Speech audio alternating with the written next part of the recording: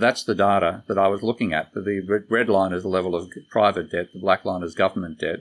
Neoclassicals obsess about the black line and ignore the red. When you look at the rate of change of private debt, you can see this plunge here from 15% of GDP in 2006 to minus 5% in 2010. That's what caused the financial crisis. And because I could see that coming, that's why I warned about the crisis. Do I get taken notice of? Not in a bloody skerrick. It's all the neoclassicals who they award a prize, a Nobel Prize to somebody who didn't see the crisis coming. Steve Keen, thank you for joining me on the podcast. Welcome. So I thought an interesting place to start would be an experience you actually had traveling to Cuba, because I had also been to Cuba back in 2015. Oh, okay. So this will be relevant later in the conversation, but Cuba, from what I understand, is heavily rooted in Marxism, is run by the Communist Party. And I wanted to know, from your perspective, and we can both talk about what we saw when we were there, what was your experience like? What were the people like? Conversations, technology? What were you seeing when you traveled to Cuba? Well, in fact, what I saw is, of course, America's drastically affected the country by maintaining an embargo indefinitely, which, for Christ's sake, give up. The event happened 60 years ago. It's about time they normalised relations. So that's obviously one major restriction for Cuba's capacity to be self-sufficient. It can't get any American technology in, and it's got to do all sorts of tricks to evade the various rules that America's put on its trading partners about trading with Cuba. That said, it was, to me, a classic instance of the work of the Hungarian economist János Kornai. And Kornai tried to explain why socialist countries grew more slowly than capitalist ones. And he started from a generic starting point. Like if you start from assuming Stalin and purges and stuff like that, then you've got your explanation. It's Stalin and purges. But he wanted to say, well, let's imagine you had a really, really good communist government that wanted to maximize incomes going to workers. It was because all these countries began as far from developed economies. Marx thought capitalism would first fall on the advanced economies, England, France, and America. Of course, he was quite wrong. It happened in Russia and China, and then also ultimately Cuba, very backward, technologically backward countries. So they had to industrialize, and that meant that every last sector needed to be industrialized. They said, if you're putting down a 5-year plan, every sector will submit what they need, and then what you'll do is you have to ration what they get because there isn't enough for everybody. So you have what he called a supply-constrained economy. And you also, in a supply-constrained economy, you're also giving very high wages to your workers. So they've got, at least in terms of pieces of paper, technically very large spending power, but you have to queue for everything. And he said what comes out of that is, first of all, it's pointless to innovate, because if you have a ceaseless demand for motorcycles, then you make last year's model. There's no need to innovate, and the lack of innovation is what catches you out, because in the West, of course, he said the West is the opposite. He said socialist countries are supply constrained, capitalist countries are demand constrained. So in a capitalist economy, you've got lots of motorcycle manufacturers. They all are competing for the same market. They all have ambitions that exceed their current share in the market. Therefore, there's overcapacity. And if you have overcapacity, the best way to get customers in through your door rather than through your rival is to innovate. So competition in capitalist economies is via innovation, not by price. Whereas in the socialist economies, there is no competition, and you don't innovate, and therefore you grow more slowly. And he said that was the fundamental flaw. Now, I saw that in spades in Cuba. And there's an old Soviet joke as well from the workers saying, they pretend to pay us because you can't actually spend the money you get on anything. One of my friends in Romania many, many years ago applied for a television set, and she was on a 10-year waiting list to get a television set. So she actually managed to scam a trip to America and bought one there and brought it back in the luggage. So that this ridiculous length of time waiting to get products. But therefore what you do is you go to work and you just sit there and do whatever's necessary in the time, but nothing more. So I I went to, I had one day where meetings were cancelled, and I thought I might go to the beach. And there was the tourist unit in the hotel I was in with 3 women sitting at desks. And I walked into the area, and they all managed to avoid making eye contact with me. I thought I'd stand here how long to see how long, and they never did. So I went up finally, asked one of them that I want to go to the beach. He said, I'll get one of the taxis outside. Yeah.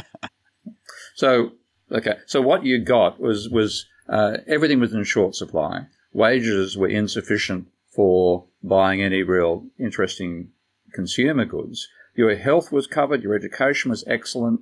All these things were very, very good, and people would always, when talking about their complaints about Cuba, they say, look, health is fantastic and education systems. But for example, I got driven back to the airport by a taxi driver who was a mechanical engineer. Mm-hmm.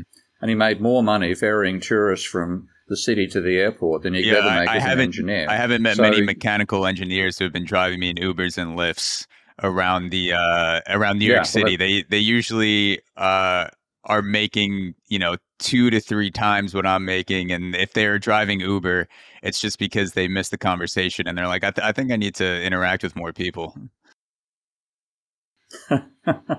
Anyway, so it was in a country that doesn't innovate.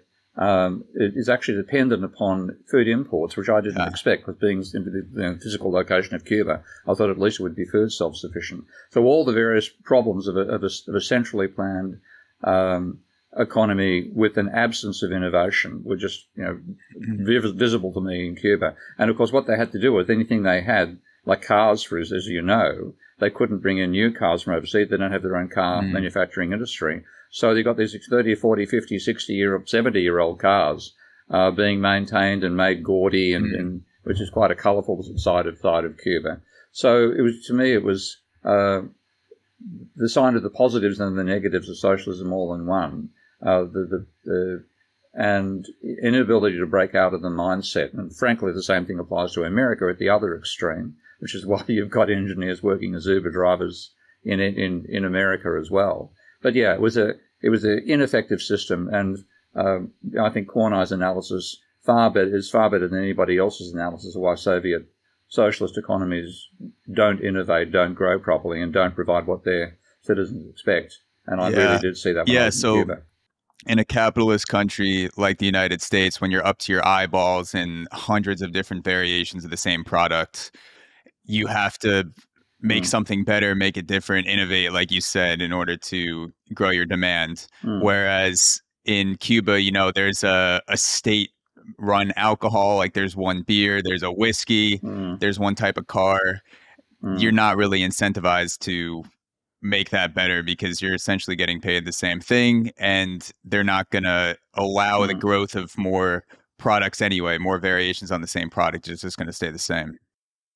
Yeah. I mean, ultimately, that may be the fate we face in general, because capitalism has drastically overstretched the limits of the planet, and we will need to be imposing, saying you can't make this, and there's only be one version of that, etc., just to survive the ecological crisis we're rampaging into. But if you look at in the context of societies without ecological constraints, then a capitalist economy, and as Kornai said, will have booms and crashes, but it will grow more rapidly because of that innovation factor. Whereas the socialist economy will be sort of steady and slow, but won't grow any near as fast. And that's the opposite of what the Soviets expected. If you go back and look at the original Soviet 5-year plans, they were following the guidance of a Soviet engineer called Feldman. And he'd taken Marx's reproduction schema and made it into a proposal for industrializing Russia. And the idea was to build the means of production rather than building consumer goods. When you built the means of production, you had more capacity over time to produce consumer goods. And you showed this exponential takeoff in consumer goods. And that's what, when Khrushchev banged the table at the United Nations and said, we will bury you, he actually meant we will bury you in consumer goods, because at some point, you'd get this takeoff. Well, it failed for the simple reason that Feldman's equations worked until you ran out of peasant labour you could transfer to the industrial sector. And when you hit that bang, you just grew at the rate of population. And that was the flaw. Yeah, and it's funny that you mentioned seeing people pretend to work in Cuba and look busy, because I feel like that's definitely infiltrated a lot of the cubicle, stereotypical finance accounting jobs in America, because I was lucky enough to avoid that fate. in the past 4 or 5 years or so, but I did have that stereotypical cubicle job. And one of my friends actually runs a meme account that he started in one of those jobs called Work, Retire, Die. And he just made memes about the sort of the banality of corporate life and how 80% of your day consists of looking busy when people higher up than you walk by your desk, pretending to answer emails, doing all these things to manipulate an already shitty system into believing that you're doing your job better and working and making things take way more time than they would actually need, because you're incentivized to just be there by the clock, like you're punching in 9 to 5. So why would I do more work than I have to in this span? And just like this whole like the hysterical dialogue that goes back and forth over email, like, yeah, I'm going to need to circle back and follow up on this. And just when you mentioned that in Cuba, the first thing that popped into my head was like, that's definitely a big part of the corporate culture in America too. The aspect of pretending to be busy. And this is like, I mean, that's David Graeber's Bullshit Jobs captured that fairly well. And to explain why you get bullshit jobs, you have to forget about analyzing in terms of capitalism versus socialism. The best analysis I've seen is by Blair Fix. Somebody else I recommend you get onto the podcast here. And Blair in trying to analyze it, Blair Fix, F-I-X, Canadian researcher. Yeah. And but Blair, in attempting to analyze data he had on income distribution both between firms and inside firms in America, a tremendous database of salaries and profit rates and so on. And he said the only way he could make sense of it is say your salary depends upon your position in the hierarchy. And in some ways, that actually gives the people at the top of the hierarchy an encouragement to build something down below them, because that's increasing their own status. And Blair's analysis managed to make sense of everything right back to ancient Egypt in terms of hierarchy and income levels. And that's what happened in the large corporation. There's such a level of profitability in a lot of these corporations. The markups that they get, if you have a well-functioning manufacturing business in a capitalist economy, and you're the dominant leader, you're the one who done the innovation and get the lead, you have a markup advantage, dramatic markup advantage over your rivals.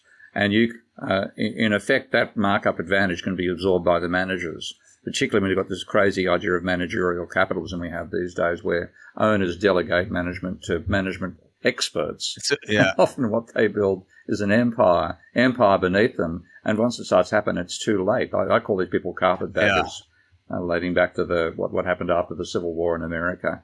So it's a similar sort of thing. There's huge inefficiencies in a capitalist economy. It isn't just that there's bloated stuff in a socialist one.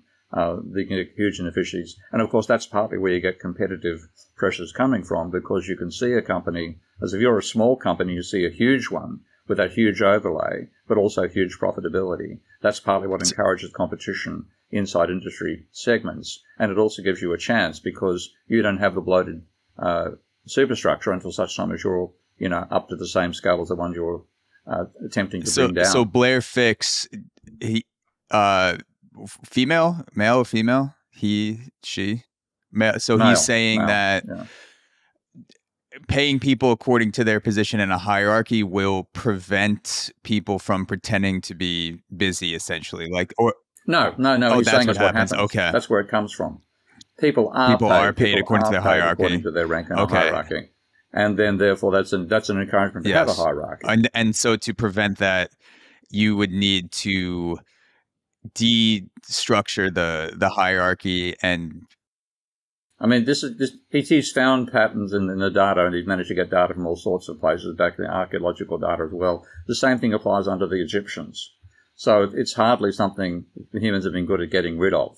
We build hierarchies, and the reason for a hierarchy is that in terms of humans, the maximum number of people we can keep in our minds in terms of a relationship, not just our relationship with them, but their relationship with other people in the 150.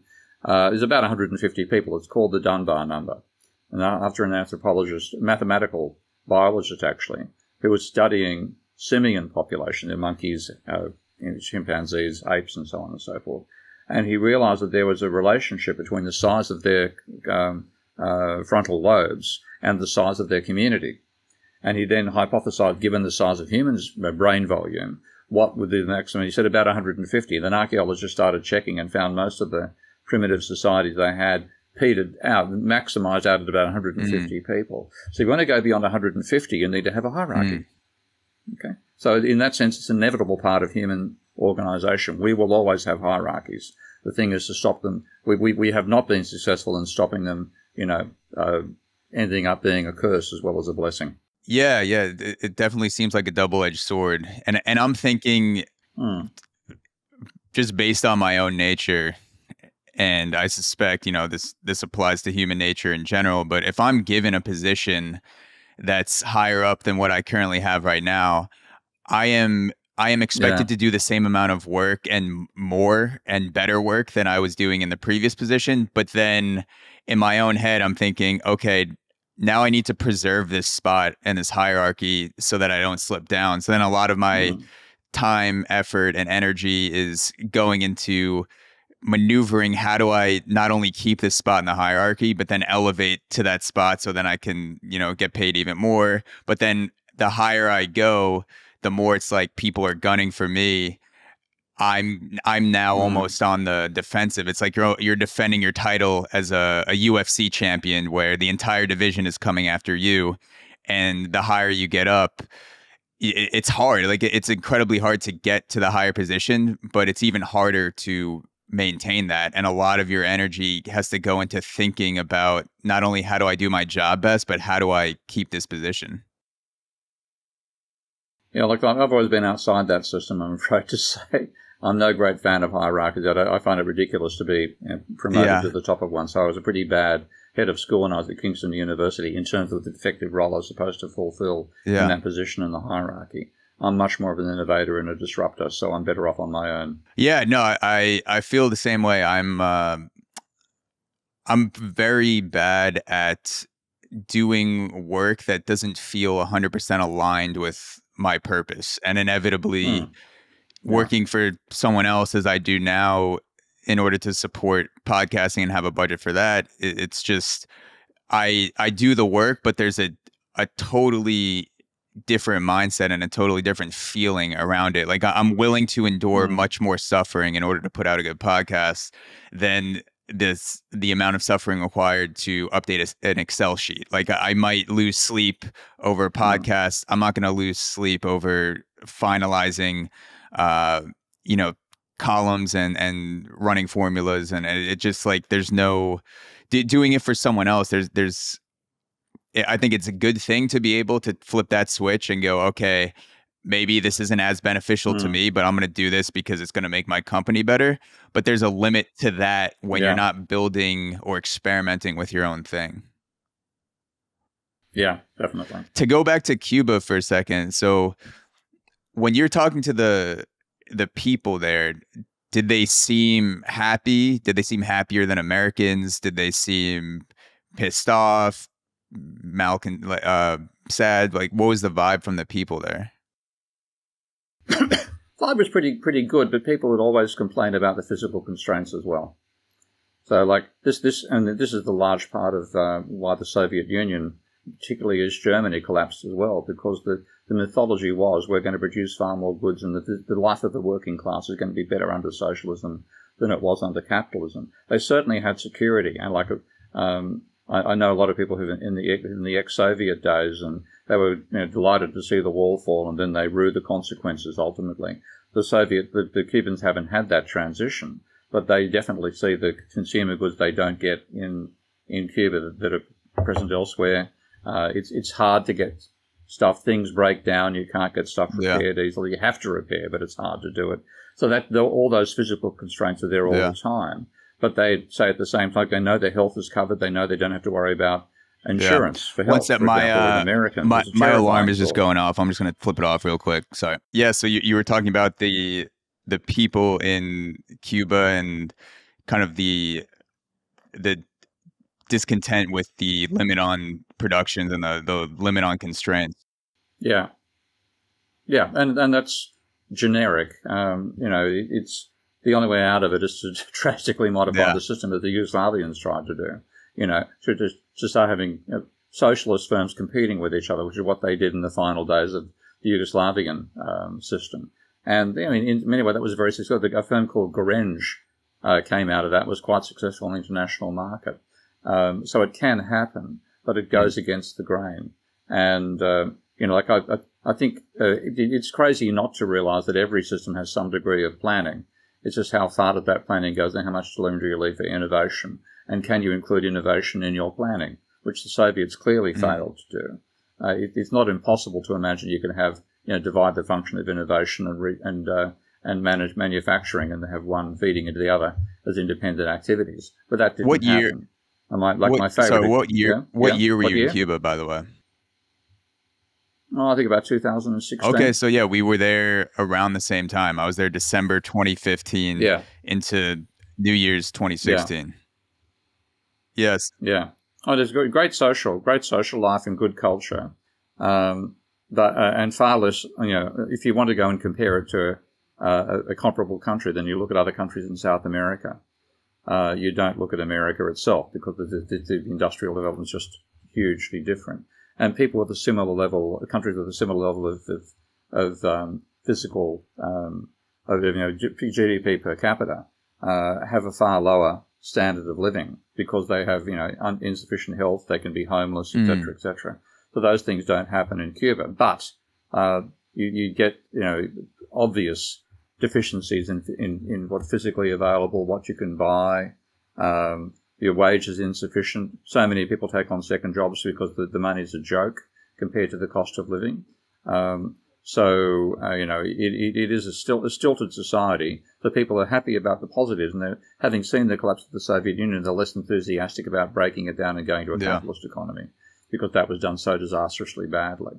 But it definitely shows that a pure socialist system, even with the best of intentions, will not be as innovative as a capitalist one. Yeah, I had an interesting perspective on innovation while I was down there because we actually spent a lot of our time on baseball facilities because I went down when I was still playing college baseball at University of Richmond in Virginia, went down to Cuba for 2 weeks, went to 8 different provinces, spent, probably 50-60% of our time on baseball fields, the beautiful, like, if Cuba's putting money into something, it's their baseball facilities. Like the Cuban baseball players, we faced, 15, 16-year-olds that would outperform your average 19, 20-year-old college baseball player. Their level development is crazy down there. Uh-huh. And when you're talking about the lack of innovation in Cuba because of that constraint on the supply, the different iterations of products, I feel like there's, in terms of creativity, like personal creativity, when you are trying to become a better baseball player in a country that doesn't really have a lot of technology in terms of gloves, bats, the fields they're great, but they're not like America great, where you go down south and go to the college baseball fields there. So by American standards, it's still like pretty crappy fields. But it was some of the most beautiful places we were in Cuba. But in terms of a personal creativity standpoint, these players had to be so creative with the lack of materials they had, like people using milk cartons as gloves, just throwing pebbles and using sticks as bats. There's no really such thing as junior gear down there. There's no smaller versions of bats. There's just adult-sized bats. So you'll see 7-year-olds in the street lugging these huge clubs, literally half the size of their body, because they're the only thing down there is adult wooden baseball bats. So they start to build that strength earlier on. And I don't know what it is, like what with the lack of materials, the lack of technology from an athletic standpoint, how they're able to get to the same place as American players and even supersede their skill. Like Cubans are some of the most talented baseball players in the world.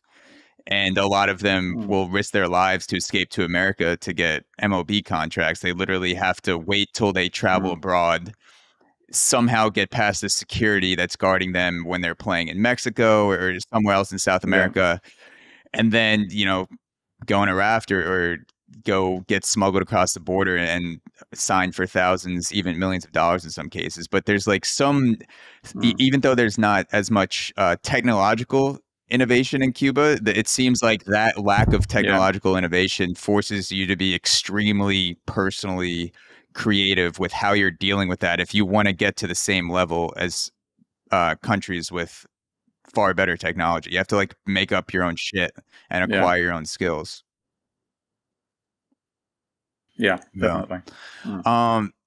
So I wanted to get into economics broadly before we kind of dive deeper into some of the specifics of what you've spoken about in the New Economics, the Manifesto, which is a great read.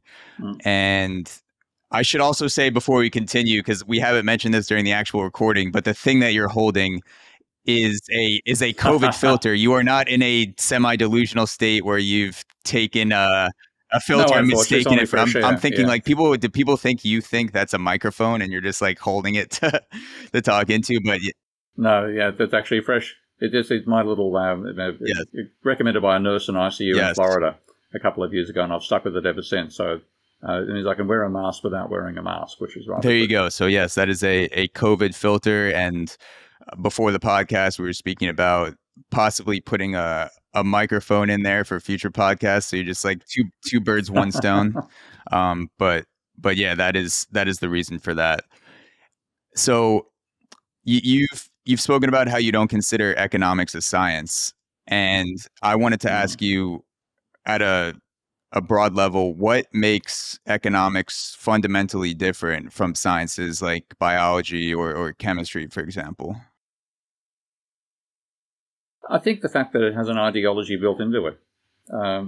So if you look at the development of economics over time, I think it actually went astray right from Adam Smith. In my analysis, Adam Smith sidelined the development that we were going through and trying to understand how human civilization came about. And what we got involved in instead was a war over who produces what, who's responsible for the wealth that we have. And so you had Marx coming out and finally saying workers are responsible for the wealth and capitalists are exploiting workers, etc., etc. And you then got the neoclassical school developing, saying no, it's a cooperative adventure in effect. Workers work to get a wage reflecting their marginal product. Capitalists do the same.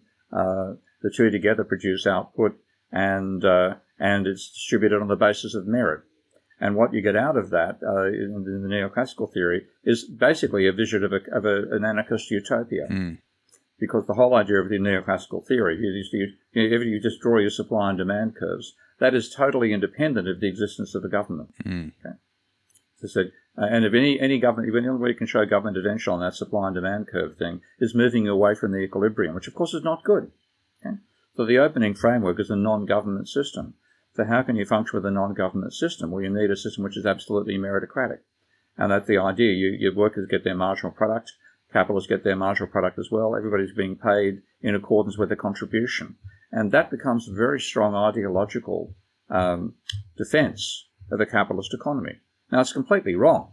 Okay? It's completely wrong as a model about how people get income. But what it says is fundamentally that a pure market economy with no government intervention, no concentration of power, no unions will still function because the market will coordinate everything, and the market will both let people produce what they're good at and let them consume what they want, subject to the physical resources of the economy. So it actually becomes a vision of a perfect society.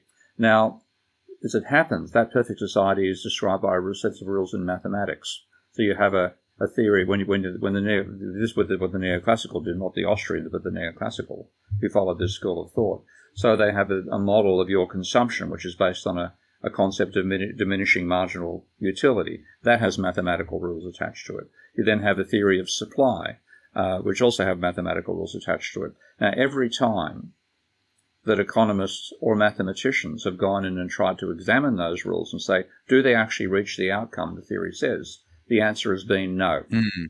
So one of the very first ones, Volra, who built the first attempt at a large-scale mathematical model of the economy, had this idea of multiple consumers, also being producers, coming to a big market, and they have a whole bunch of things they own, they want to sell, and other they want to buy, depending upon what the relative prices are. And so there's this huge auction, and it isn't just like auctioning one thing, it's auctioning dozens, hundreds of different products all at once. And you start off with a random set of prices, because you might use yesterday's prices as the inputs to today's, but you have a random set of prices fundamentally.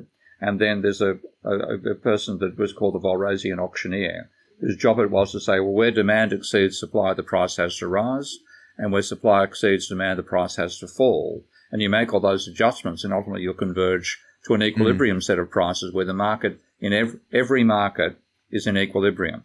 Then and only then, in Volra's system, is trade allowed to occur. So that process has to necessarily converge to equilibrium, or nothing will happen in the model.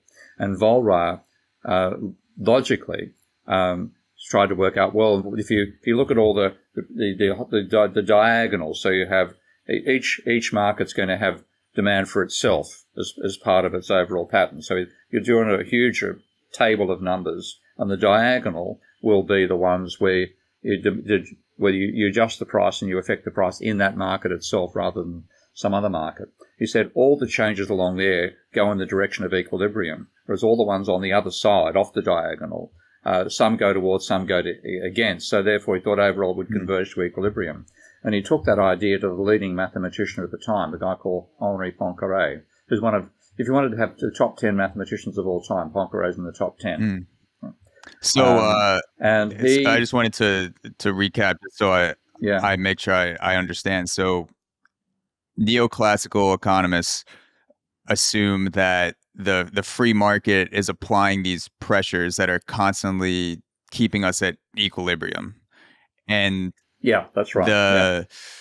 They have these mathematical formulations that don't actually conclude that. Like it doesn't portray the realistic state of the economy, but in terms of what their ideal is, their ideology, we are at a state of equilibrium most of the time, and then there's fluctuations within that. So there's and mathematically, so the point is that mathematical approach, you can actually set it up as a set of equations in vector mathematics, matrix mathematics, and it depends upon that process that Volra thought would converge to equilibrium was accidentally shown not to by mathematicians solving a problem in pure mathematics in the early 1900s. A guy called the Poincaré and Frobenius were the two mathematicians. So it meant you don't get equilibrium prices. Even if you could get the auctioneer to do what Volra thought the auctioneer did, it wouldn't converge to equilibrium. Now, what that means is the sensible interpretation, prices must be out of equilibrium. But that's okay, because that can explain creativity and capitalism too. You know? But instead, no, we can't do that. So they fudged the result. They literally, they called it the dual stability problem, and they then ignored it. So that didn't work. They thought they could derive a demand curve from individual demand curves, which is what you get taught in the textbooks. That doesn't work. That's what's called the Sonnenschein-Mantel-de-Breuer theorem.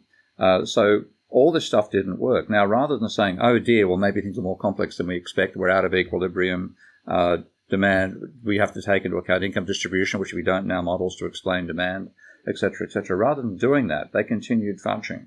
Now, what that meant is a practice of avoiding the direct consequences of logic and empirical data became embedded in economics. And one of my favorite examples of this actually involves Alan Blinder, who's, thank God, hasn't got a Nobel Prize yet, but was he's deputy governor of the Federal Reserve. He was deputy president of the American Economic Association.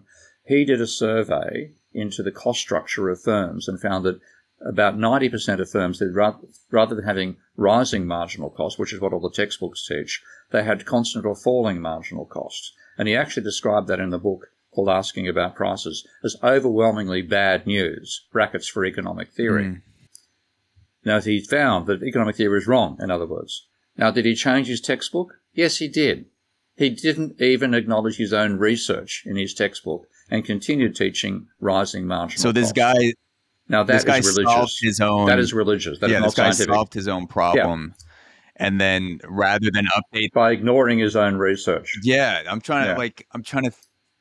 That's not a science. That's not a science. That's a religion. Yeah, I'm just trying to think what about human nature would cause someone to do that, and religion. I mean, when you believe something, when the belief itself becomes more important than the reality that you're seeing in front of you, you can jump through all sorts of hoops to justify what it is. And this is something which, yeah, it is something which is about how humanity functions. Okay, and I think we tend to regard scientists at one extreme and priests at the other, but in fact I think they're on exactly the same dimension. They're very, very close to each other.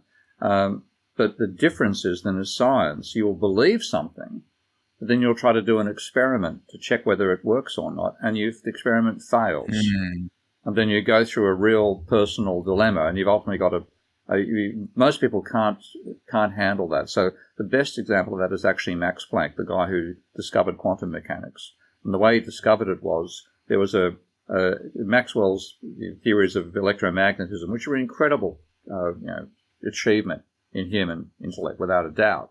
But those equations couldn't explain what's called black-body radiation. So everything around us is emitting black-body radiation because you take in energy, you transmit it back out again. So there's a spectrum of energy coming out of any object. I just wanted to. Sorry to cut you off. I just wanted to say the way that you describe the different schools of thought and economics in the new economics manifesto, also debunking economics, it does sound like a bunch of different religions where the leaders of schools of thought are acquiring followers based on faith and not followers based on evidence, where you have like an economist at the pulpit shouting, this is what I believe, and I'm trying to get these followers, and their schools of thought are passed down at universities. And then when those students get old enough, they start to teach. And you're right, there are a lot of parallels in that respect, from what I understand with my unexpert insights, to my religious upbringing in the Catholic Church and going to Catholic school. It does seem like it's in that vein of, if you have a problem with what I'm teaching, it's because your faith isn't strong enough. That was always the answer. There was two things. If you ask a question in class about religion and you just didn't get something, that there was something off about a story, or just like going to confession, to getting your sins wiped clean and saying 10 Hail Marys, 10 Our Fathers. Why is that a thing? Why is there no sort of there's a lack of accountability for what you've done, other than saying your penance to God? And when you question that, it's either it typically tends to be one of two things. It's your faith isn't strong enough, or God works in mysterious ways and humans aren't meant to understand it. And there are really good I had great teachers who were brothers and priests, so I don't want to throw all of them under the bus. There were some influential really intelligent and insightful professors I had in high school, but the majority of what we learned was that faith is the most important thing, and evidence should be in support of that faith. And when it's not, go to your faith, not the evidence. Yeah, and so the only reason science breaks away from that is you have anomalies that develop because the faith is wrong. Like, the faith, for example, that the Earth is the center of the universe was for fundamental Ptolemaic astronomy. And they then built a set of models, the mathematical, arithmetic models of the universe, which were quite accurate at predicting where the planets would be, a couple of hundred years in advance. But the calendar kept on changing, all sorts of things started going wrong. And then along comes a disruptor, Galileo, Copernicus, Tycho Brahe, etc., and they said, look, we can't make sense of these observations except by assuming the sun is the center, not the Earth. And then you get, and then so you have when it comes along, once Galileo shows that there are craters on the moon, then the faith that this again very much the Catholic faith at the time, the faith that the universe is perfection and all decay happens on Earth, no longer makes sense when there are obvious craters on the moon. and there are moons circling other planets, etc., etc. So all this stuff becomes a cognitive dissonance problem. And what Planck said when he did the same thing with quantum mechanics is he didn't convert a single one of his Maxwellian friends to accepting his quantum mechanical interpretation, which made sense of the data. But what happened was, any student could then go and test that for themselves and find that Planck was right and what they were doing to what their professors was wrong. So the professor could go blue in the face trying to maintain the Ptolemaic system at one stage or the Maxwellian at the other. The students would just listen politely, but note that there's an anomaly that these guys can't accept. They can't change their faith enough. And ultimately, they have to retire or they die. They get replaced by new students. And you say, right, now I can work on what I believe. And you get a new belief taking over. Economics doesn't do that.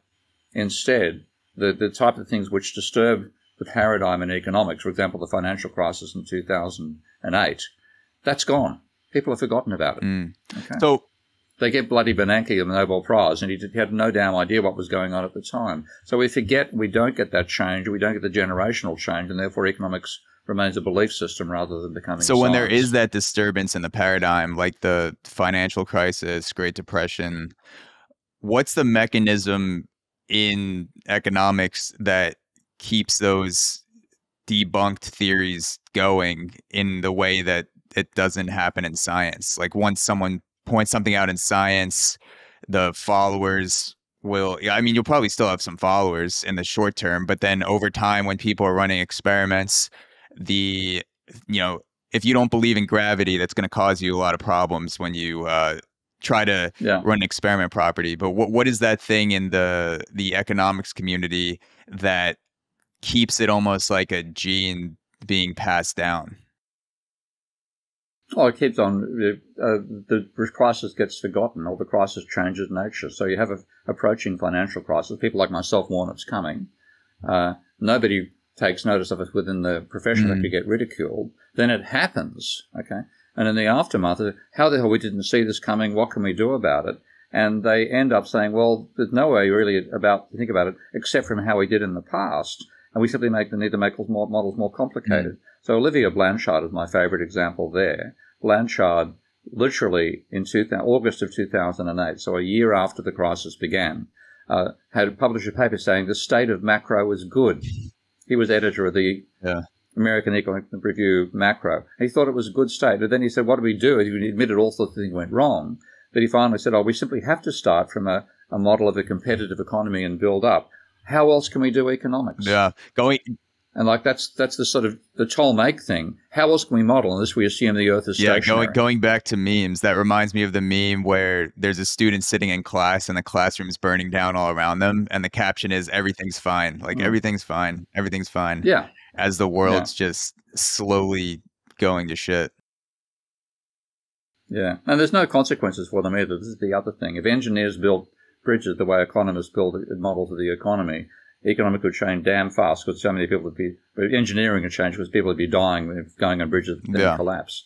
But the economists aren't necessary. The economy functions quite well if the economists didn't even exist. So, and therefore they can get away with nonsense theories and remain insulated from mistakes. So when you present a theory like you have with Neoeconomics, has anyone tried to burn you at the stake? Like when you go against other religions, or even in science, people will come at you in ways like you're committing a heresy because you're going against the God of that religion. Has anyone tried to, tie you down and stone you or, flog you on social media? Like what's the reaction you get?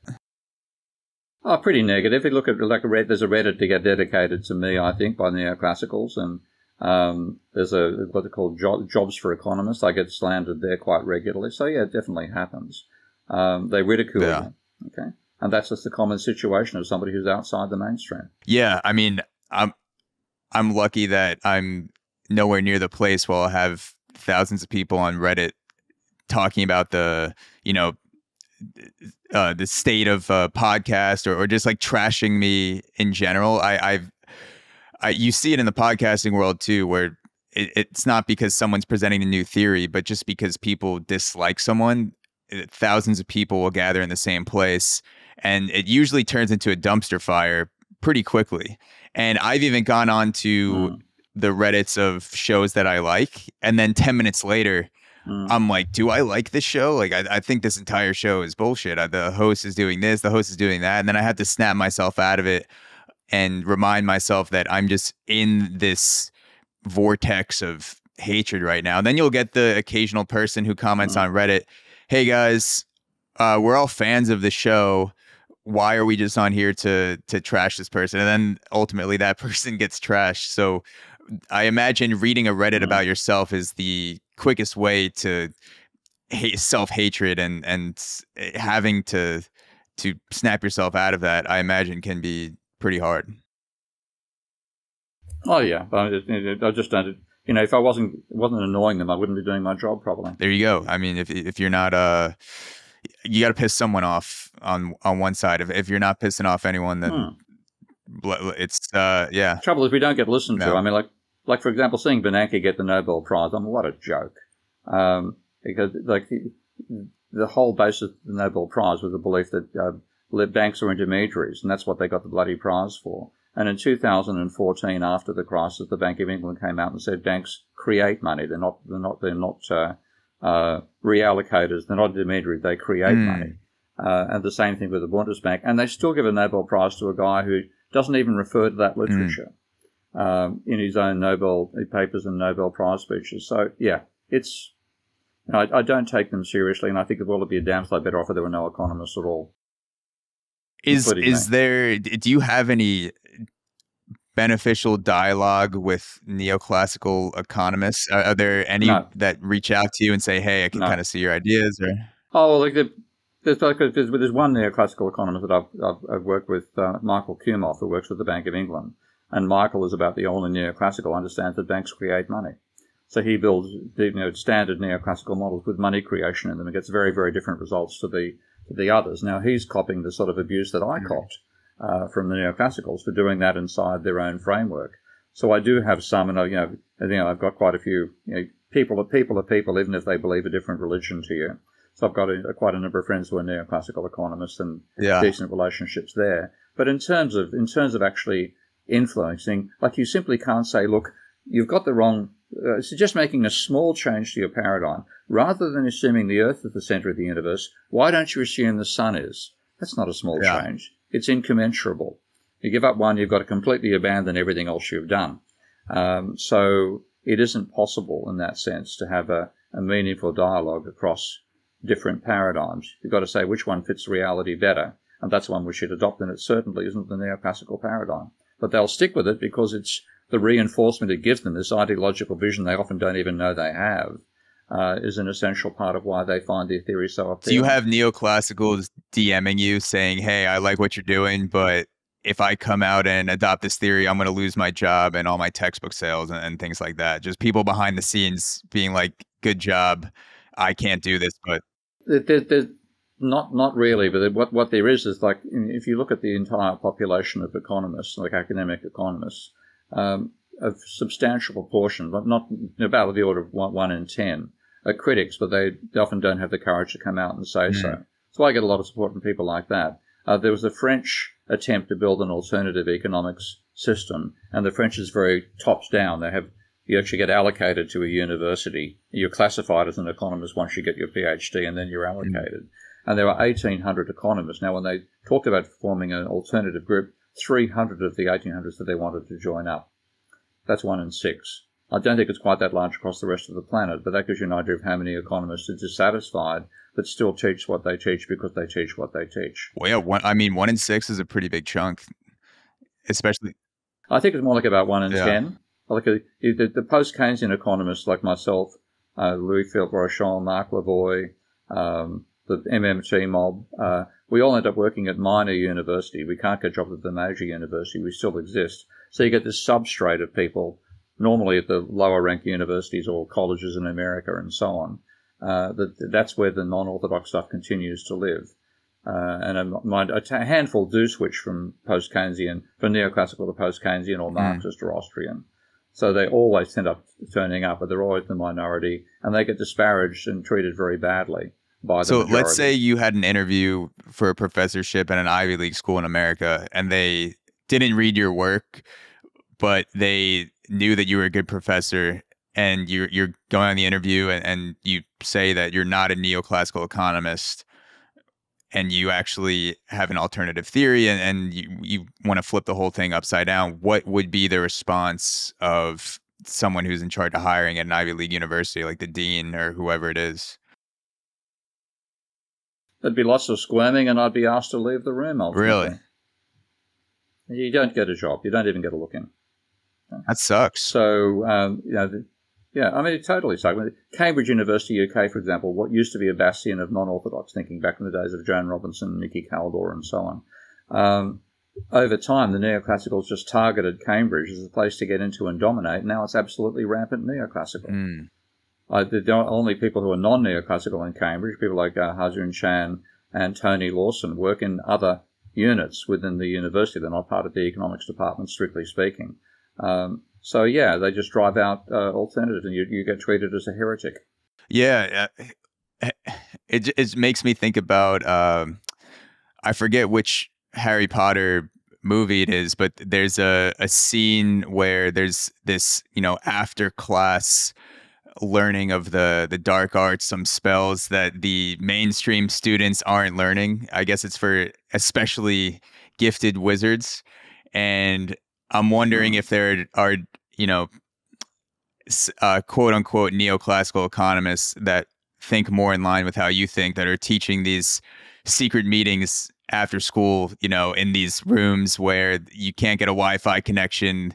They're going underground, like you would be questioned like the CIA, and they're teaching and the new economics theories. Well, the students themselves have started that. So you got the rethinking economics movement post-crash, the autistic economic movement, et cetera, et cetera. So student movements form. And what's happening now, which is different to in my youth, is that they often get supported funding.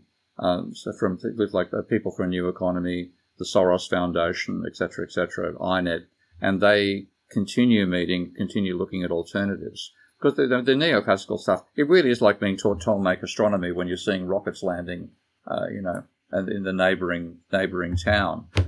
It's totally out of whack with reality. And that huge gap between the cognitive dissonance for a student coming in, if they're capable of thinking outside of what they're being taught, then the cognitive dissonance is huge, and they form student societies. So I talk to student societies all over the planet. But what happens is the professors continue teaching the neoclassical stuff, and the students go off and they might find a tutor who's favourable. So, for example, Devrim Yilmaz is one of the first people I hired at Kingston University. Devrim was teaching at Manchester University. He was non-orthodox. He's brilliant mathematically, so he got his PhD building a standard neoclassical model. But students asked him if he'd teach a non-orthodox course. Within a year, his contract was terminated. Wow. Even though he was also teaching neoclassical, they said you can't, in addition, teach another class that students are interested in. Yeah. Like I know, I've read Devrim's mathematics. It's really gifted at mathematical systems. Both neoclassical DSG stuff, he can build that in his sleep. And he builds enormous nonlinear differential equation models of developing economies now for a living. So he's truly capable of the mathematics. No way you can put him down on the mathematical front. But within a year of starting a course at the request of the students, his position, which had rolled over for many, many years, was terminated, which is why I'd hired him at Kingston. So there's a purge of particularly of critics who are mathematically capable. So the plan from an economist of your perspective is to gather other economists who think like you, or may be willing to be open to an alternative economic theory, and then rather than try to change the system that's existing, that's too rotten already, you have to just create something entirely separate. Can't do it. I want to legitimize non-economics departments teaching economics, because they've got a monopoly, and that's bad, of course. According to their own theory, monopoly is bad. Well, they've got a monopoly in teaching economics. They enforce it rigorously at the universities. They shouldn't be able to get away with it anymore. So if engineers want to put in a course in economics, go right ahead. Biology, history, etc., etc. And like, I'm a great fan of system dynamics, which is a generic way of thinking about dynamic systems. We should be using that rather than economics. So I'm encouraging anybody that they want to do a PhD in economics or even a degree in economics, don't bother. Do a degree in system dynamics as well. Learn a useful skill which you can apply in all sorts of industrial settings and work settings, and then, in your own time, apply it to economics when you want to. But for Christ's sake, don't learn a straight economics degree. So I wanted to take a step back a little bit, and we'll just hop all over in terms of the range of time. But you've said that Physiocrats are the most interesting school of economics. So I wanted to ask you, what do Physiocrats believe, and what makes them the most interesting?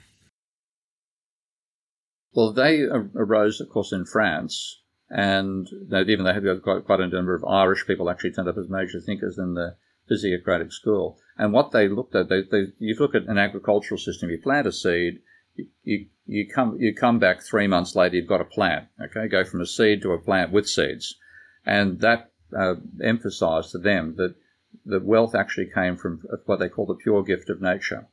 So it isn't anything you do. The plant will grow.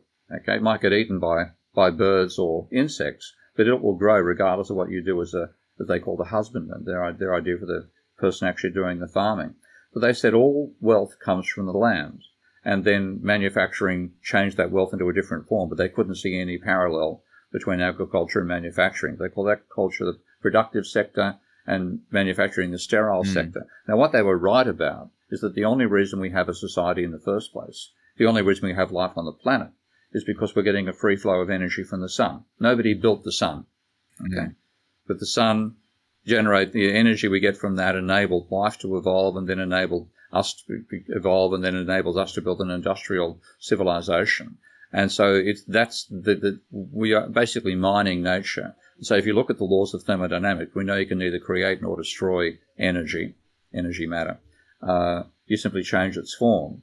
And that means there's no such thing as a surplus. Okay.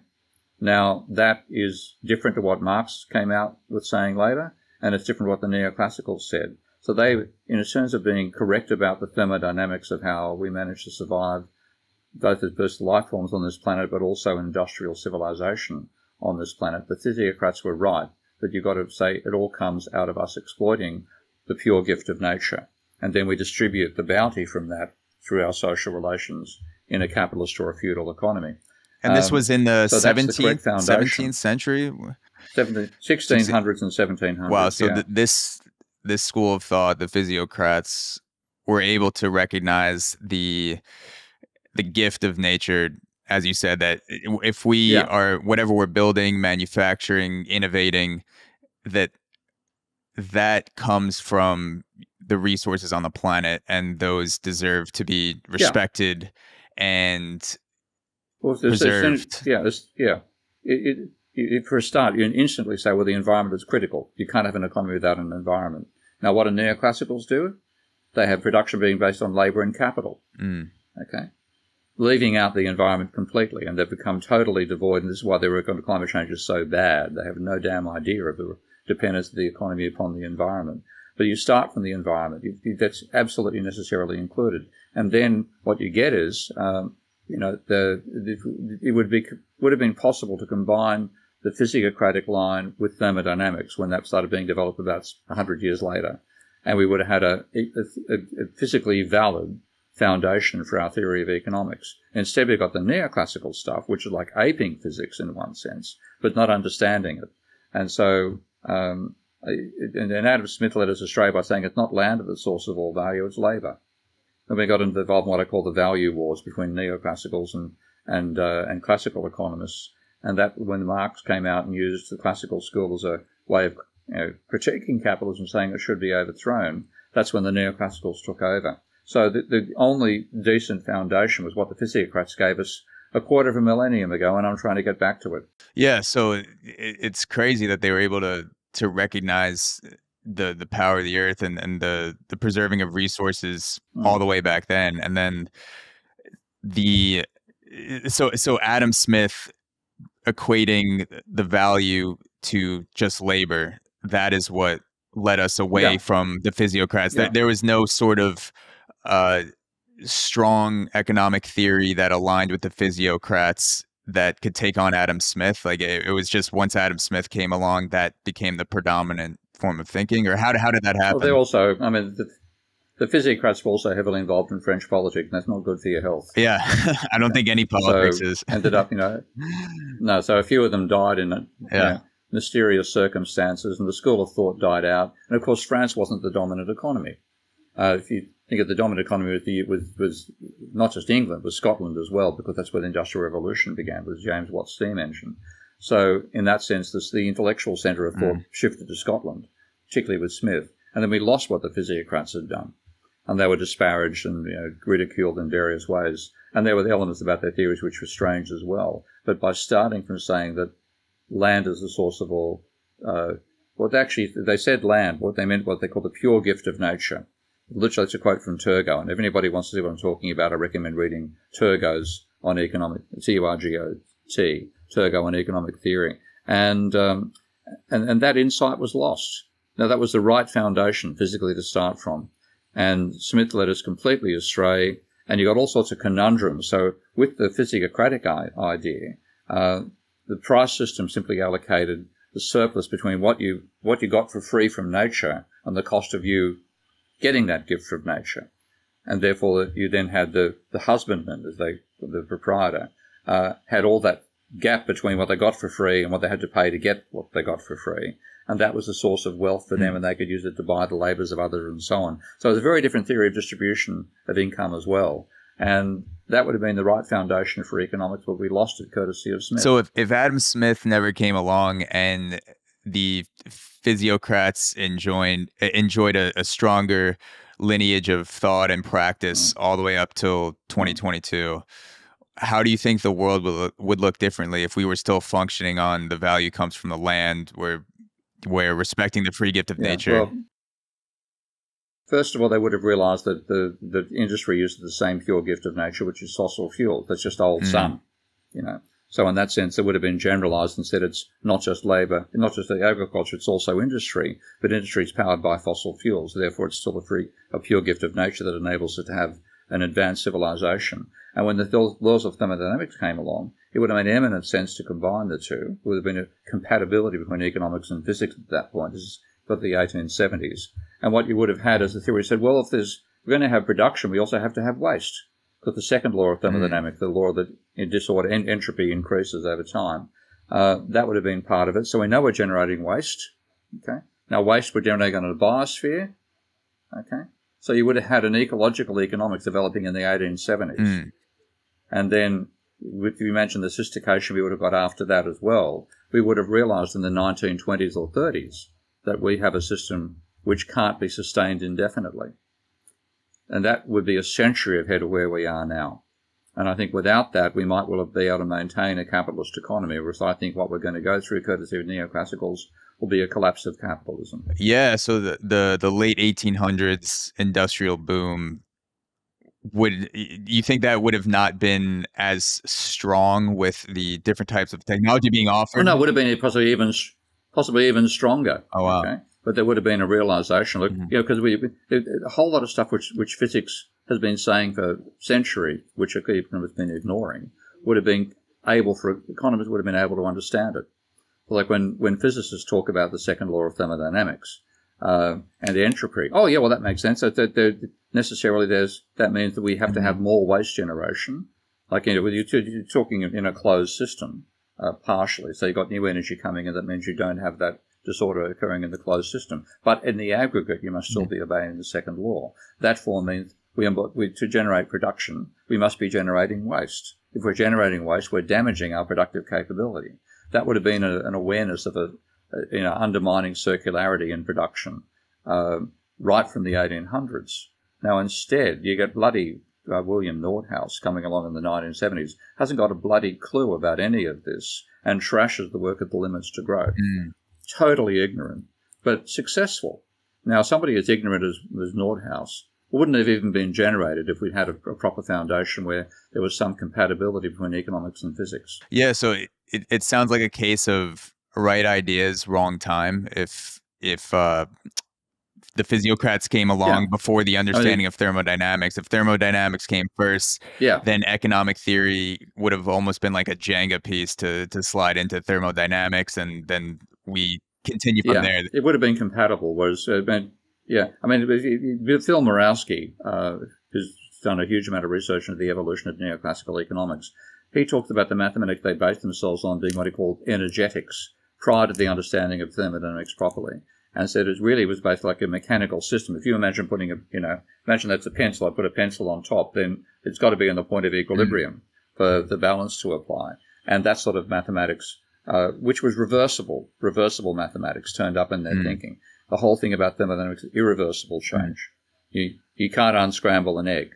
Okay, so the irreversibility of time would have been part of economic theory as well, and we could have very compatibly taken in the insights from physics rather than insulating ourselves from them. So let's say we had thermodynamics come along, or the understanding of thermodynamics 100 years before the Physiocrats came along. What about human nature? Do you think human nature would have eventually overtaken the free gift of nature and driven us to have an industrialization in the same vein, or that's a huge danger that you have to think at a holistic level to be able to take into account what physics taught and what the Physiocrats got right. And humans are pretty good at not thinking at a holistic level.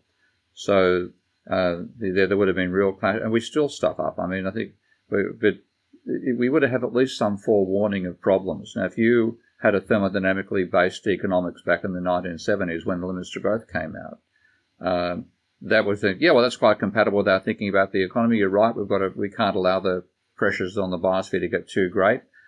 We have to think at a collective level because individual behaviour will, if you do individual behaviour in toto, we will always generate more waste than the biosphere can cope with. So you would have had to have a think in a collective level. It would never have been the adulation of basically an anarchist system, which is what the neoclassicals promote. So there would have been a very, very different world, but of course it's not the one we're in, and now we're living with those consequences. Yeah, I'm just thinking about the effect that virality has on human nature and myself, because essentially industrialization was the viral production of things that we were never able to produce before in history through new technologies, and that there was this viral aspect of it, and it's so enticing to go viral to the human mind. Like even just putting up a piece of content and having millions of people view that and getting credit, people recognizing you, having being able to interact with more and more people. If you have a similar sort of virality aspect to industrialization, I'm just wondering how good we would have been as a collective with the physiocratic understanding, but also the thermodynamics understanding to avoid the viral, kind of like the hooks that virality sinks into the brain. Yeah, I think that's quite true. I mean, we're a social species, and that's what the Dunbar number comes to. We can cope with 150, and that's about it. We built this enormous hierarchical system with billions involved in the hierarchies. That will always be something, and we're not, most humans don't consider the sort of topic you and I are talking about. Their main interest is what's going to happen in the World Cup. So we never plan to be, planet dominating species. Well, I'm an American, so I can confidently state that I don't care about soccer. Americans, soccer, football, Americans, for whatever reason, it has not really caught on in America. I watch clips of the World Cup. Yeah, but nonetheless, and that's about it. Yeah, you'll have your own. You've got your own of the baseball and American. Yeah, we like. You have a world championship in American football. Yeah, we much prefer sports where you get concussions and CTE. It's much more exciting to watch people bash their heads together. I guess that's the American indulgence. Yeah. Yeah, but those social issues are what we were into as a species. We're not into this systemic thinking. Yeah. We don't have the brain power, and thinking systemically requires additional tools beyond which our brain itself provides. And that's what I built my Minsky software because of that. So we'd need to be far more intelligent than we are to avoid the problems we've generated for ourselves on this biosphere. So, speaking of holistic thinking and going back to the lack of societal holistic thinking, back in 2008, you were one of the few economists to predict the financial crisis. What were you seeing that few others saw, and how were you seeing this? Well, the basic thing I saw was the role of credit in a capitalist economy. Credit is part of aggregate demand and income, and I hadn't properly worked out why that was the case when I wrote those. That was basic on the work from Hyman Minsky and people like that, and my own model of I built the model of Minsky's financial instability hypothesis, and I saw that if you have if private debt is growing far too rapidly, and you have far too high a level of private debt, then you will get a point where credit stops growing, you get negative credit, and you'll have a financial downturn. That's exactly what happened, and that's what I modeled using my software. How does credit become negative? You say it builds up to a point, and then eventually gets to a negative tipping point. How does that happen? Well, I explained that in the book fairly completely. But the basic idea is if you look at the capitalism, you have workers, capitalists, and bankers. That's my simplest model of capitalism. And workers' capacity to get wage demands depends upon the level of employment. Okay, and then you have when you have a boom going on, profits or income, total GDP minus wages minus interest payments, and you have a boom going on. The wages rise and the number of people employed rise. So what that means is you have less profitability coming in because this non-linear increase in the wage bill occurs during a boom. You end up with less profit than you expected at the top, but you borrowed money to get there. So your debt commitments remain. That will mean your profit gets to be less than you expect. You stop investing, you have a slump. And so that cyclical process is what I modeled back in 1992. And published in 1995. And that process is what I saw happening in the real economy. And because I was focusing on credit and I understood that credit was part of aggregate demand, that's what the mainstream wasn't even looking at. So, I might even see if I'm just looking in the background while we talk to see if I can find one of my models on that front, or one of the data output from the model. But I just saw negative credit coming, and when negative credit happened, we'd have a crisis, and that's precisely what happened. So there's less profit, the borrowing increases, so people are still swiping their credit cards, and then we inevitably go into a slump, and that's what happened in 2008.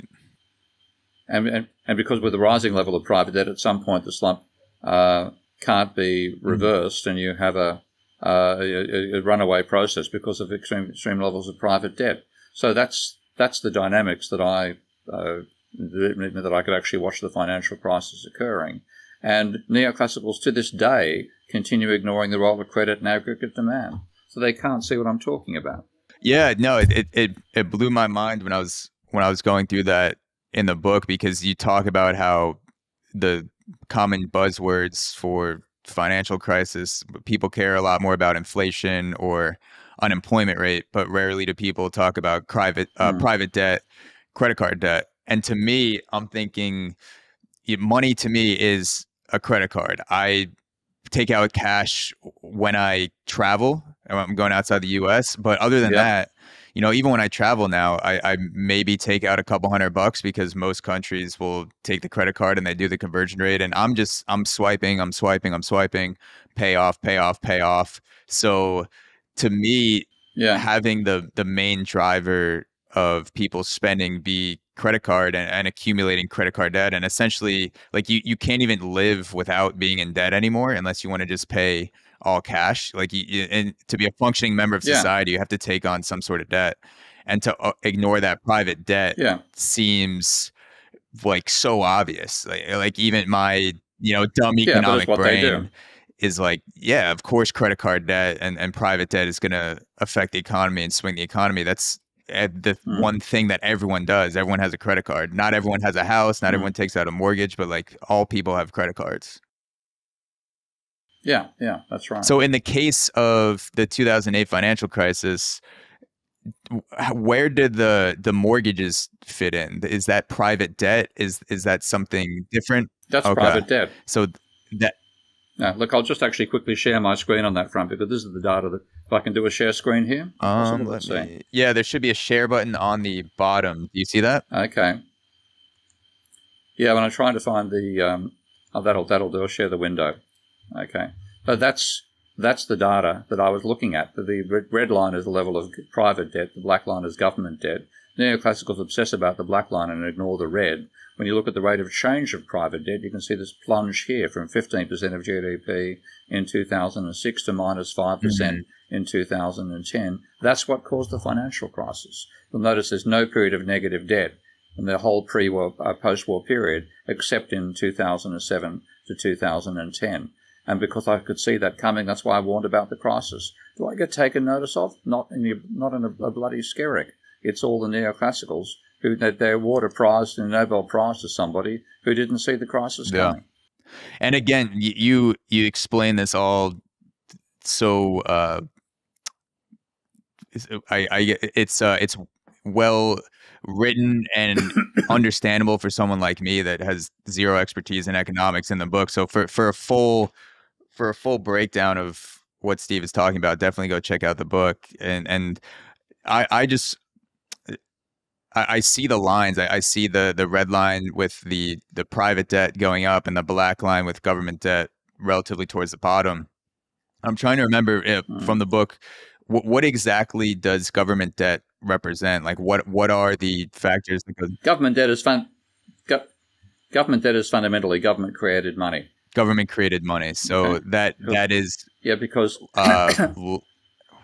that's loans, loaning out money. No, it's not loans.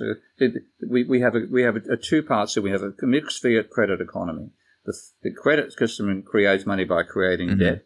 The fiat system creates money by creating negative equity for the government sector, which becomes identical positive equity for the private sector. And that's how a fiat system works. And so what we've done is we misunderstand the fiat system. So all the crap that Bernanke writes about money is crap, about where it comes from. And the argument the government borrows money. No, it doesn't. It creates money and then issues bonds equivalent to the money it's created. And the bonds are effectively the record of money creation. So the fiat system if you have fiat money being created, the people who get fiat money don't owe a debt because of the fiat money. So if you get a welfare check, you don't owe it back to the government. If the government buys goods off you, you don't owe it back to the government. So fiat money is created without a debt for the recipient. But private money is necessarily created with a debt for the recipient of that money. And then, of course, that money can get transferred to somebody else. So you swipe your credit card, you're going shopping overseas somewhere, you get an extra croissant. Your debt level goes up by the price of the croissant, and the money for the croissant turns up in the shopkeeper's account. So we always private money involves private debt creation. Government money involves the capacity of the government to maintain negative equity, and this is equity in terms of financial claims. So what ends up, the government, by running a deficit, generates financial claims on itself, which it's quite capable of meeting because it can create the currency. And that makes the big difference between private debt and public debt. So the government debt comes from the negative equity, and then when they're in negative equity, they issue the bonds that people buy. And so that is how the government creates money. The negative equity has no effect. The bonds have no effect on the government's negative equity. The bonds actually, all the bonds do is mean the government doesn't run a overdraft at the central bank. That's what the role of the bonds is. But the actual money creation comes out of the fact that the government is capable, because if people accept the government's money for all transactions in that particular economy, then the government can run up a deficit in its own net worth, which becomes an identical surplus in the hands of the private sector. So government money creation, they can get out of hand. It can go crazy. We've all talked about that. There's Zimbabwe, there's the Weimar Republic, etc., elements of fiat money creation. But when you look at the major economies, America, the UK, Europe, and so on, we haven't had an event like that in the large economies, except when there's been a war, like the First World War, with the destruction of Germany. So the fiat system is capable of generating a monetary system without the private credit system. But we have the two together. And what economic theory has ended up doing is misunderstanding both of them.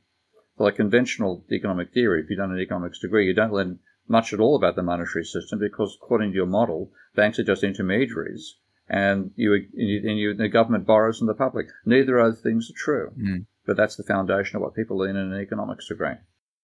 So the government does not borrow money from the public. The government takes on a negative equity, and then they create money by issuing the bonds. No, the bonds are ancillary. The deficit's created money. The deficit itself creates money. Printing money, essentially. But I've got to look at time. By the way, I've got a half an hour before I'm supposed to be giving a talk here, so we have to wrap up in the next 20 minutes or so. Got it. But the basic thing is the government. If you think about what money fundamentally is in a modern economy, it's predominantly money in private bank accounts. Mm. Okay? So if you want to create money, you've got to increase the liability of the banking sector. To increase the liability of the banking sector, you have to also increase the assets at the same time. So banks do it by creating a loan and putting money in the deposit account, so the assets go up, the liabilities up. The government puts money in people's private bank accounts, running a deficit. They also put the same number in the reserve accounts of the private banks. Mm. That's the money creation activity. Then the bond sales, swaps, it says to the banks, the primary dealers and so on in the American system, we've created like $1 trillion worth of reserves for you, which are paying, say, 3% interest.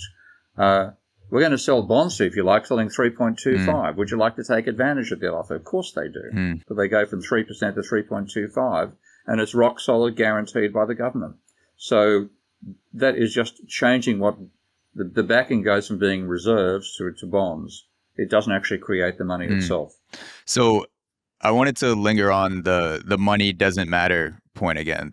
You mentioned that neoclassical economists will teach you that money doesn't matter, and you mentioned in the book that it happens pretty early on in an economics degree. Yeah. And I spent 4 years studying accounting and did not learn like the question of what is money actually, and not just the credit and debit side of things where you're doing all these sort of transactions. Like from a fundamental standpoint, what is money? Your answer in the book that money is the promise of a third party.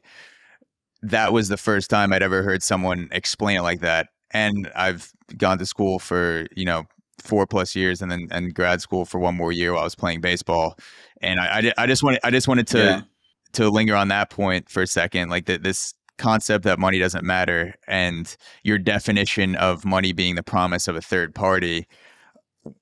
Like how can these rationales exist without acknowledging the thing that everyone does, like without acknowledging the promise of the third party people, and if you could even explain in more depth what that promise of a third party means, just so people who understand listening to this who've not heard that phrase before. Well, the basic thing is that if you what money is in a bank, it's if you deposit money, if you take cash and put cash into the bank, the cash actually goes into the vaults of the bank, and you then get a deposit account. And the deposit account says, if you want to take this money down, we will give you the cash back. And then people accept that banks are legitimate recorders of monetary worth. So if you transfer money from your bank account to my bank account, I'll send you whatever I'll send you a copy of Debunking Economics in response. So we're transferring the promise to pay, which is the amount of money in your bank account. You've transferred a part of it to my bank account. I therefore give you the book. That is the essence of how exchange occurs in a capitalist economy. Now, neoclassical say that's just it's a veil over barter. So you and I bartered for the book. Fundamentally, you can ignore the monetary system. That'd be feasible to be true if the money itself made no difference to total demand. But what I show in the book as well is that credit is part of aggregate demand. Okay, and because it's part of aggregate demand, because it can go positive, massively positive, and also massively negative, it's the most volatile part of demand. It's what will drive the economy. So that's why it matters so much to understand the monetary system. If credit didn't actually affect aggregate demand, if government spending didn't affect aggregate demand, you wouldn't need to understand either. You'd still understand capitalism. But if you don't understand both of those, you have an elaborate model that looks like it fits the data and is completely wrong, just like Ptolemaic astronomers were wrong about the structure of the universe. So by that definition, is Bitcoin money? No, Bitcoin is not money. Okay, Bitcoin can be used for transactions, and that's what makes people think it's money. Some people trust it, others don't. But the basic definition of money is the promise of a third party that other parties are willing to accept as a complete extinguishment of the debts between two individuals. Okay, so a credit note is not money in that sense. A bank deposit is money because we'll all accept it. Now, in case of Bitcoin, nobody accepts it. And what Bitcoin does as well is it accentuates the store of value side of money. But the more you push up the store of value, the less you're going to use it for transactions. And what we can see, most people, that's where HODL came from, hold on for dear life, because you think it's always going to increase in value. You don't want to get the go of it, so you're not going to use it for transactions. And that defeats the whole purpose of a monetary entity. You want it to be used for transactions. Yeah, I'm just wondering how Bitcoin and cryptocurrency fits into your new economics theory. Like, is this something that could be long term and become an alternative source of money in the future? Will this never be something that people primarily use and will always be on the traditional system of credit and borrowing? Look, I think given the fact that one of the fundamental parts of Bitcoin is wasting large amounts of energy, okay, to determine its scarcity, and given we're going into, it's going to get banned at some point, okay, because the easiest way to reduce energy consumption on the planet right now is to ban Bitcoin. Really, you get rid of the easiest way right now? Yeah. And if you think about what's using large amounts of energy and producing bugger all, the answer is Bitcoin. Bitcoin is not very it's not very physiocratic. No, not at all. Not at all. Okay, so given the circumstances we're in now, I expect at some point governments, so if you have a huge energy crisis like Europe's about to experience and now are going to a pretty severe winter, you're copying the same with a polar vortex effect in America right now. If you start getting energy shortages coming out and they're critical, so it means people have got the choice of freezing to death or shutting down Bitcoin. I know which one's going to go first. Yeah, I wanted to end off on talking about energy in that same vein, and you actually in your book you quote Tim Lenton, a climate change scientist, and Tim Lenton says that there's currently a huge gulf between natural scientists' understanding of climate tipping points and economists' representations of climate catastrophes in assessment models. So what's driving this gulf between scientific understanding and economic standing and understanding, rather, and how do we close this gap? Well, the economists just want to continue believing capitalism can cope with anything. That's their basic logic. Can cope with anything before climate change can't be a problem. That's really about the only way you can summarize the nonsense that Nordhaus has published and got the bloody Nobel Prize for. So this huge gap is because physicists actually, if you want to have an ideology, make it an ideology that exalts life. Okay. And fundamentally, in that sense, physicists and climate change scientists have it, and they can see us destroying the capacity of the biosphere to support life. And they're saying, stop or we'll die. That's very, very different to the neoclassical who think, let's assume we can live without inputs from the real world. Then we can go on forever. And, of course, you start with a production theory that has labour and capital but no energy going in as a production theory. Then you don't even see your dependence upon the physical real world. And this is what neoclassicals are blind to. Yeah, there's I'm blanking out on what the name of the paper is, but there's a section of the book where you talk about the IPCC. I just want to see if I can. And you mentioned two assumptions in one of the climate. I don't know if the right word is a climate accord of the IPCC, but the assumptions of how the world will change over time from an economic standpoint and climate change. And there are leading economists that say that temperature increase in the future, global increase of temperature, will essentially have little to no effect on income distribution and levels of income in general. And there's another assumption. I'm blanking out right now, but it just struck me again in that same vein as being so obvious of how could you justify your theory or modeling by making an assumption like increasing global temperature will not have an effect on income distribution when, as you point out, many places will become uninhabitable. There will be large periods of the year where people won't be able to work or maybe even go outside. There'll be warnings and all sort of things like that. It just seems like there's such a big divide and ignorance from what you talk about in the economics world, the mainstream economics world, of acknowledging the effect of climate change on something like income. Well, I mean, what they assume is that, for a start, they assume a roof will protect you from climate change. That was the other assumption, and, and also they can use the current data on GDP and temperature to predict what's going to happen with climate change. Both absolute nonsense assumptions. Any physicist who'd actually even asked a referee paper would have thrown them out, saying this guy doesn't know what he's talking about.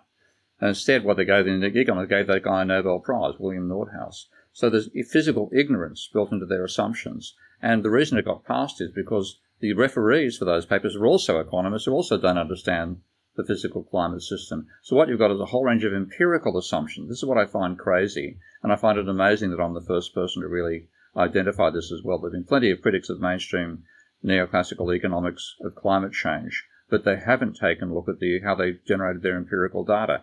Now, they're generated by making up numbers that have got nothing to do with climate change and then fitting functions to it.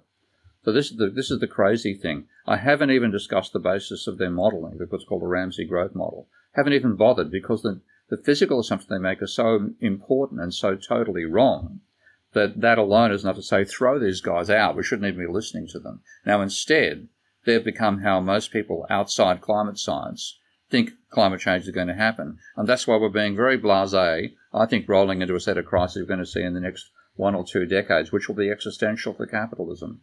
And the last people who realize it's actually happening will be neoclassical economists.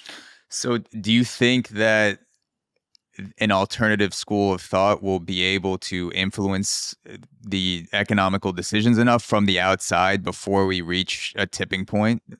No, absolutely not. I guarantee that won't happen. Well, I'm one of the people trying to do it, okay, and I know I'm going to have no effect. I won't be listened to until after the crisis, and even then I might be lucky. There'll be luck that means I get listened to rather than otherwise. So we're going to run right into this crisis. It's going to be a total shock. There'll be breakdown of food systems, global famine, critical, maybe the wet bulb catastrophe may be the first, but I've got a feeling maybe it'll be droughts and then damaging food baskets and a global shortage of food as a result. Something of that nature will come along. And they'll still go back and ask the economists what to do, just like they did after the financial crisis. So rather than ask people like me who saw the crisis coming, they went back to Bernanke, who didn't see it coming. So I just have no hope whatsoever of being listened to before the crisis, but I'm trying to build something for work after the crisis happens. Yeah, you mentioned earlier in the conversation that it becomes the responsibility of people outside of the traditional economics degrees in universities. It becomes the responsibility of professors outside of that world to teach alternative views of economics outside of neoclassical. And this is a great representation of why that seems to be so, because you have scientists that are largely coming to the similar conclusion that if we keep living the way that we're living with human input and human influence, that we're going to destroy the planet. And economics is largely tied into that you can't get away from the economics versus the climate change. They're intertwined with each other. And so it would be in scientists' best interest to have an alternative theory of economics to support their work as well. And that seems like it would kind of feed off each other. But I mean, it's a very dark place to be, to think that your job, what you're doing, is utterly hopeless. Like, is that how you feel on a day-to-day basis, that you're doing something that has, little to no chance of panning out? Well, I mean, I'm just hoping there'll be human civilization surviving after the climate crisis we go through. But the best chance it has to survive it is to chuck neoclassical economics in the garbage bin of history. So, and to see why the economists led us astray, that's absolutely vital. So I'm trying to get that built up. The same way I did with work before the financial crisis, pointing out that a crisis was coming. I knew I wouldn't be listened to after the crisis if I didn't make a noise beforehand. So a similar thing this time round. And like I have got some exposure, I will have some impact upon how people think about climate change once it becomes obvious that it's absolutely critical. It's not a trivial issue, it's an existential one. Then at that point, maybe there'll be a chance to build a rival economics. But the main thing at the moment is how the hell do we finance our attempt to reverse the damage we've done?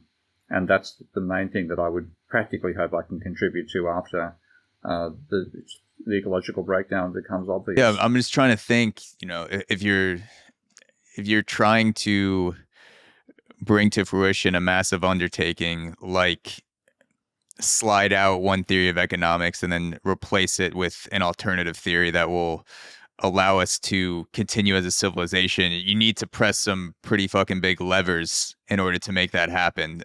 Levers of influence, even outside the economic community. Like, it sounds stupid, but people like, Kim Kardashian, Tom Brady, like influential levers of people that have an audience, even if it's not in economics or climate change specifically. Are there any sort of levers that you see if you just cast aside like the ridiculousness of reaching out to people that high up? Like, if you had unlimited resources for your position in order to spread the knowledge of the new economics, are there levers that you could press today that weren't pressed back in 2008 to warn people, or maybe weren't available in 2008? Like, if you just throw aside all the silly thinking, like anything that you could do to spread the adoption of a better way? I think, as you mentioned, getting some celebrities to realize what's going on would help immensely. Okay, because we are a celebrity-driven species. So yeah, that would help. But we wouldn't avoid the crash, but once it happened, people might be aware where the hell it came from. So I want to get this into popular culture, and that's one reason I went on Lex Friedman's podcast, for example, to try to get that awareness out more broadly. So yeah, if influencers, if social media people, if actors realize just how bad this stuff is and can say it, then they'll get listened to in a way that I won't. Yeah, I don't have nearly the size of Lex Friedman's audience, but I'll do my best to tap into the viral nature that may have gotten us into this situation in the first place through reels and YouTube clips and things like that, because it's far outside my understanding the work that you do, and hearing you talk on podcasts and reading your work definitely helps me have a better grasp on it. But I think it can be fascinating to just like plunge into a theory that, maybe you haven't learned about in 10 years, or just like economics in general, something that you can tap into that you learned in school or you thought you were done with. And then you pick up a book and you're like, holy shit, like all these things that no one ever told me. This is fascinating. This is how money works. This is what money is. This is how our economy is functioning. There are these sides, like the Austrian economics, the neoclassical, the Physiocrats, like all this history that, it's almost like rivalries in professional sports. Yeah. I just want to encourage people to try to come to their own understanding, and I'm not always the greatest at that. Sometimes I can read a headline and go, this is what it has to be because it was published in the New York Times or something. But I just want to tell people as we end off to definitely check this out and check out your work, check out Lex Friedman's podcast. It truly is fascinating, and I hope that I've set the stage for this conversation to also encourage people to want to learn as well. Thank you. Okay. Do you have time for one more question? Just like a general life meaning question as we end off? Pretty fast. So it's 10 minutes for us to start here. So maybe we finish in 3 minutes. So, neoclassical economics, we've said it's like a church that ignores its own untruths. Is there an untruth in your life, even outside of economics, that you suspect you may be ignoring? Like something that like your version of faith, essentially? Oh, I suppose it's a naivety about humanity being able to learn. And like with anything, my faith has declined in that over time. So I think in some ways I thought if I warn about a crisis before it happens and the crisis happens, I'll listen to afterwards. I've given up on that, unfortunately, because I did that with the financial crisis. And yes, I had a bit of influence. I've got a certain exposure as a non-orthodox person, but the orthodoxy rolls on regardless. It's a juggernaut. You can't stop it. So if anything, the only naive thing I'm doing is believing that I can stop the juggernaut. Yeah, I mean, what instead I'm doing is, once it crashes, I'll be saying, that's why the bloody thing crashed. Let's now try to survive out of the mess it's created out of our society. I may have an optimism fueled by idiocy and ignorance, but I hope that we can find a way out of this. Last thing, as an Australian, what do you find most beautiful and unique about Australian culture?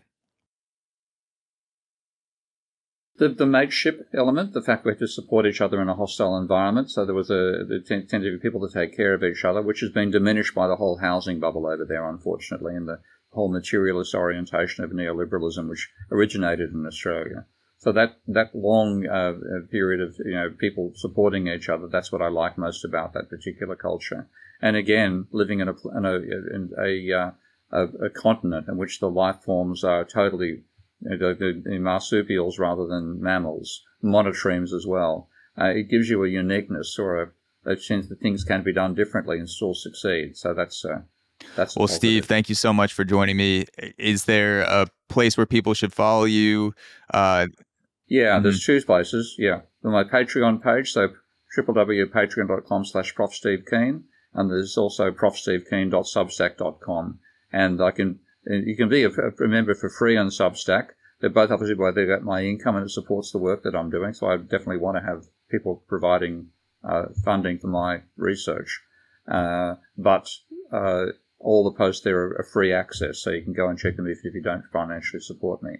So Patreon/ProfSteveKeen and profstevekeen.substack.com. Those are the two. Yes, and wherever you're watching this or listening to this will all be linked into the episode. So please go check it out before you end off. And again, Steve,